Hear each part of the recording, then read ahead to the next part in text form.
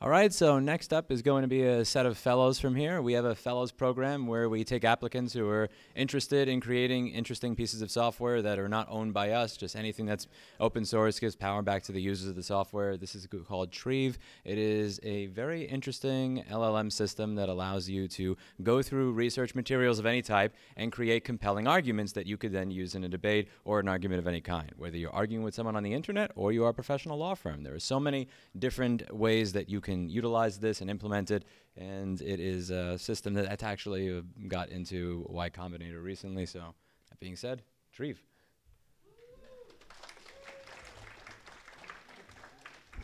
Hey, so we are Trieve. We are creating an advanced retrieval system for like any type of data sets. We started off in January, just trying to like play around with something, try to make an arguing app. That was pretty cool. We ended up getting into FUTO. FUTO gave us a grant for that, a $40,000 grant. We were kind of working on creating this arguing software, and then we were kind of like, oh, sorry. Yeah, so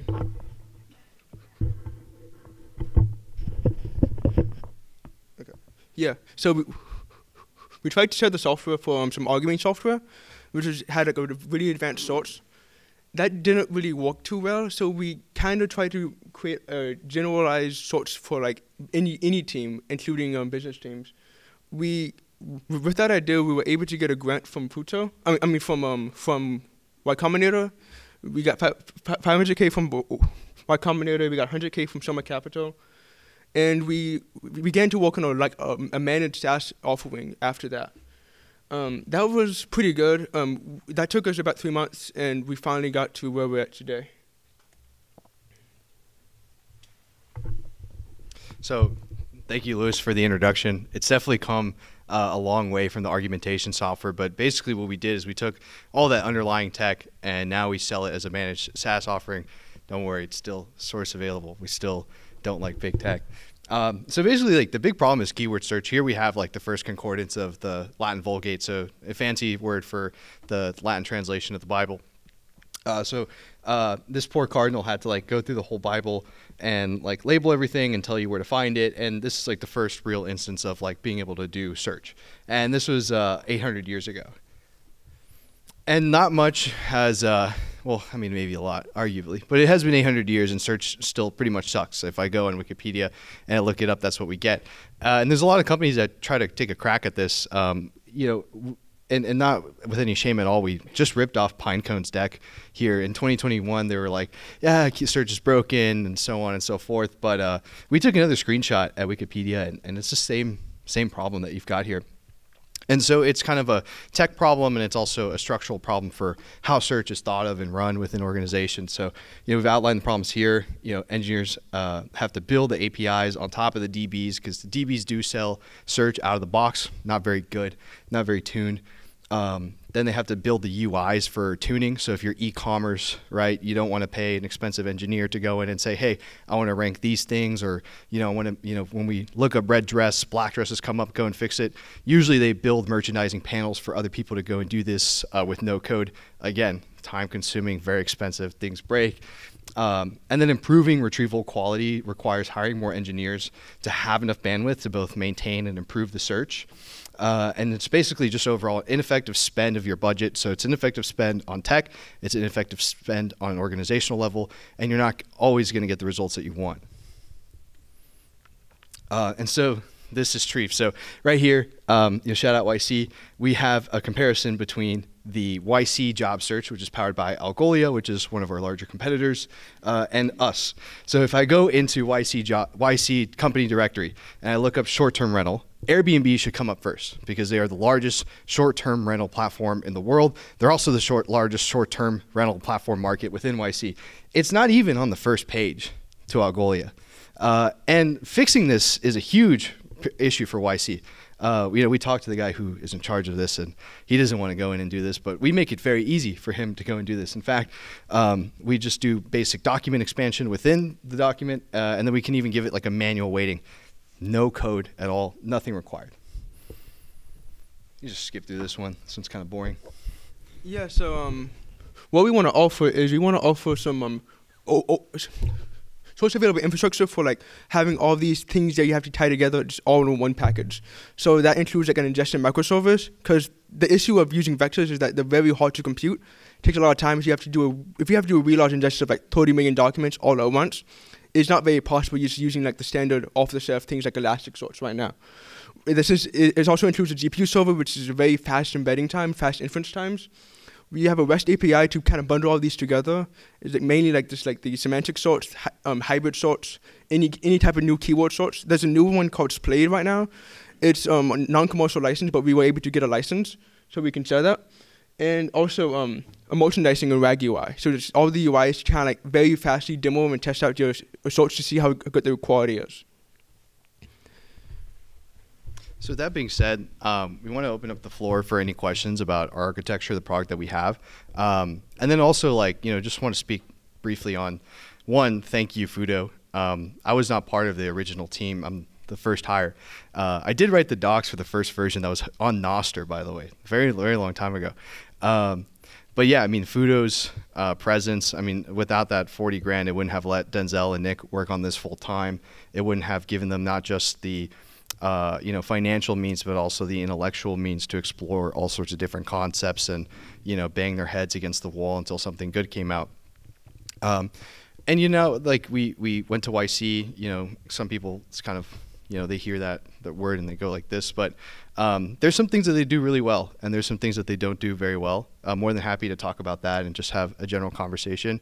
I do also want to share news, and you guys will be the first to know. We've just closed our seed round, so we were able to raise $3.2 million with our lead from Root Ventures. Thank you, guys. Yeah. So we're really happy to be with Root. They're very engineer-focused, engineer-first firm. A lot of nerds. Their office is crazy.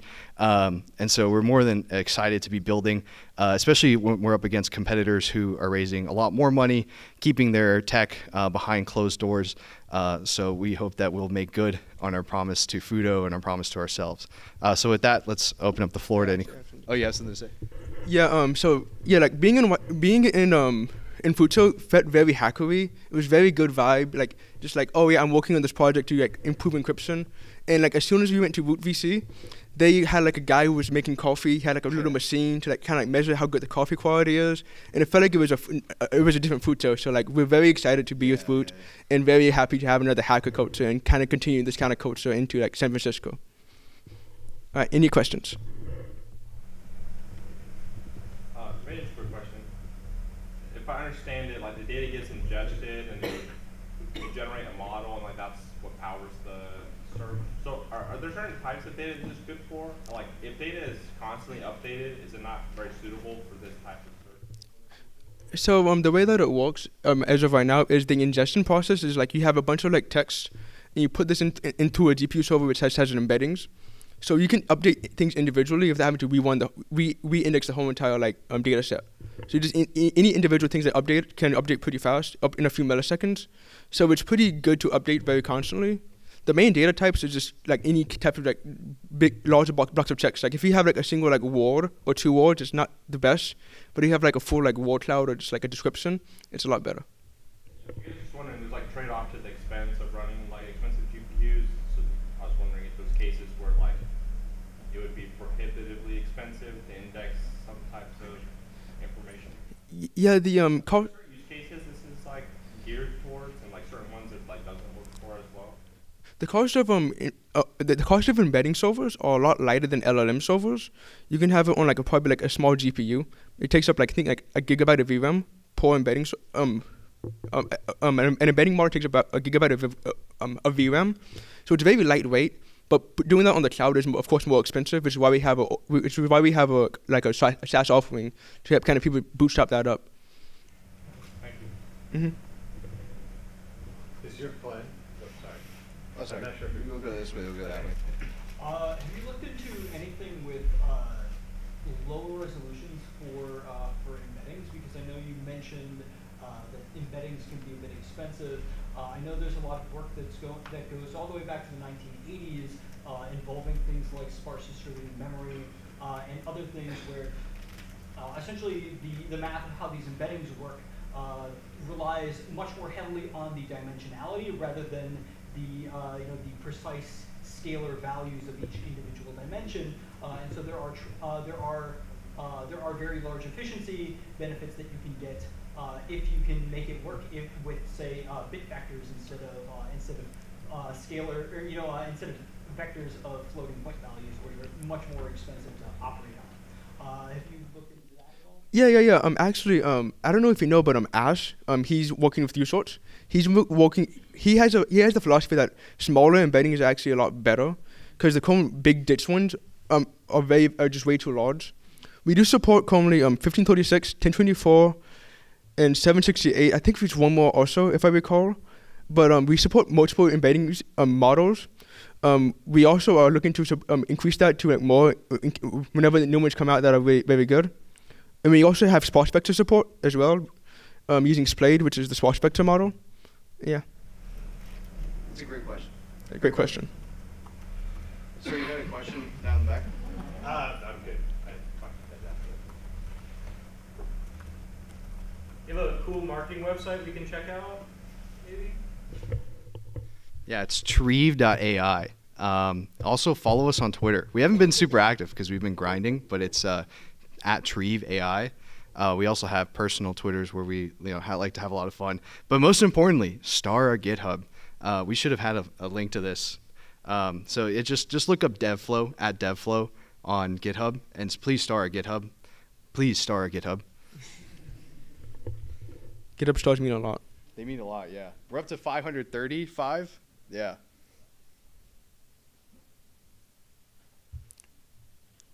All right. Any other questions? Excellent, folks. All right. Yeah. Cool.